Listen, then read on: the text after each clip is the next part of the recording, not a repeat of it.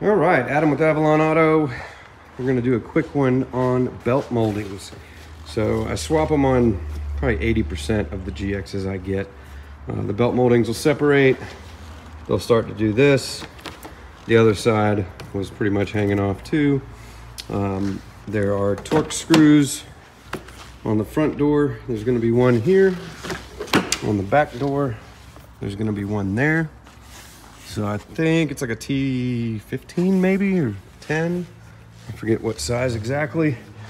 These, this thing's a 06 with 225 on it, so it needed some persuasion. But basically, once you get this screw out, you'll bend this up. This one took 2 hands, and pop it off, and just slide it off its spot. And so there's no other bolts or anything. It's just little pressure clips in there. And then while I do this, I always just give it a squirt with like a ceramic detailer spray and clean this while I'm at it, because it's the only time you'll ever get the grime out of that particular spot. And I use the OEM Prado black belt moldings. They snap in perfectly. They look great. The chrome ones off eBay that are like $100 a set, I don't like at all. They do not fit quite properly. The chrome is fairly soft, and I actually dented one by snapping it into place. So like this one's on the front, basically get it at an angle, tuck it into that little spot there, and then make sure it's lined up with the back of the door. So you just shove it into place, and then start at the front.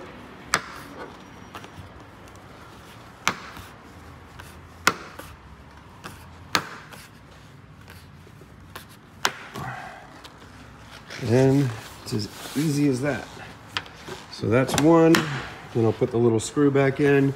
There's a small, see if I can get a good zoom in here. Can't really see. There we go. Oh, too much zoom. So a small point right there, you just want to line up with your screw tip. Same with this one.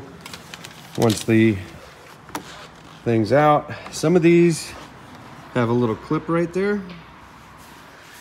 I just take a trim tool and pop that out, because none of the replacements, OEM or not, that I've gotten have that same clip hole. So just get a trim tool in there, pop that clip off. Sorry about the video quality, one-handed without my gimbal. So once that set screws out, I just bend these up and they'll pop right off like that. And again, take the time to wipe out that area. And we're gonna snap this new one into place. Now the third belt molding by the rear window. Sorry, I'm gonna have to redo this video with a little better hands.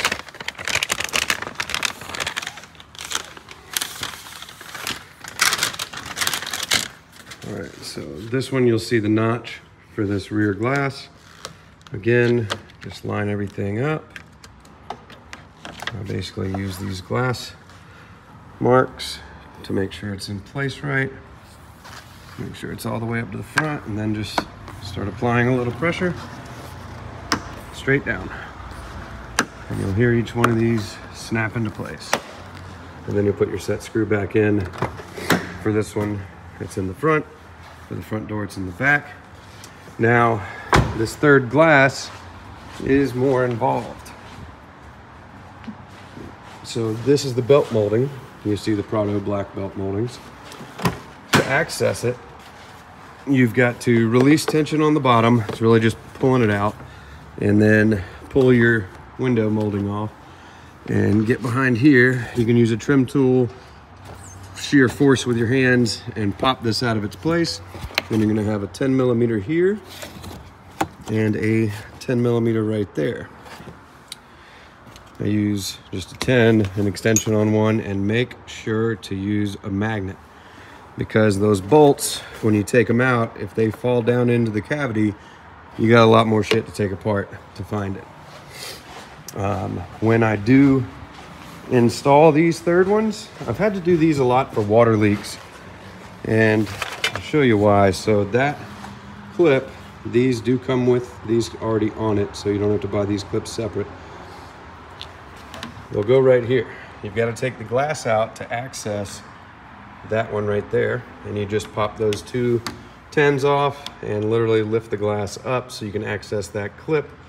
I break these getting them out, so you just take a trim tool and 1 2 3 with some force and pop those up again, clean it all, and then before reinstalling, I just take some clear silicone and circle this foam pad on each of these. I've had a number, I've got some videos on it, water leaks coming from these 3 clip holes. On this side, it'll drain down right on top of the Mark Levinson subwoofer. On that side, it just drains into the cavity, eventually makes it underneath this rear carpet area. You will not notice moisture on top of the carpet because the carpet is rubberized underneath. You'll notice a smell. The longer that sits untreated, you'll get a smell that's really hard to get out. You'll end up having to replace all the padding underneath that carpet. But this one, I'm doing these belt moldings because the old ones were tattered. These ones also get tattered. The seals actually seemed in good shape, but this thing's been in Georgia its whole life, so it hasn't seen much severe anything. But this was the old one for this side, where the top was just completely torn off. The clips I broke getting them out.